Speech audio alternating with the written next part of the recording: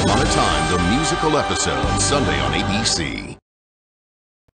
It's kind of about the power of song and how it connects our family. And I think it's really, really interesting and cool how they incorporated the musical episode into the show instead of just, throwing in random songs. They have these meaningful songs to our series that kind of tie things together nicely.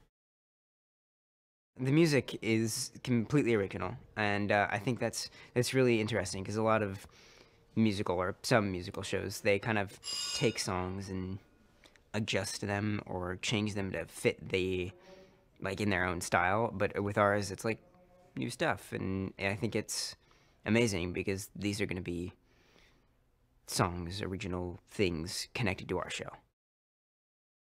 I think they're gonna love it because this is something that's like the fans have wanted for a while. So I think that's something that they're really gonna enjoy. I think they're also really gonna enjoy the fact that we're kind of using stories and kind of going back to the past a little bit and kind of tying things up really nicely in this musical episode, which I just love.